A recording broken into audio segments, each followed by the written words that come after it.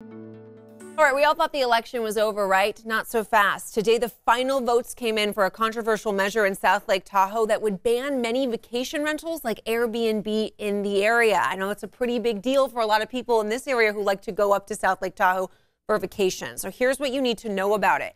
It's called Measure T, and yes, it did pass by a very slim majority, just 58 votes. But that does mean that this ban on many vacation rentals, short-term vacation rentals, is going to go into effect, but not in all of South Lake Tahoe. And that's what you really need to know. Come look at this map right here. It's a map of South Lake Tahoe. This area, this purple area, is considered the tourism core. Vacation rentals like Airbnb and VRBO still going to be allowed in that area. Where the ban is in all this outside area, these yellow areas considered the residential areas.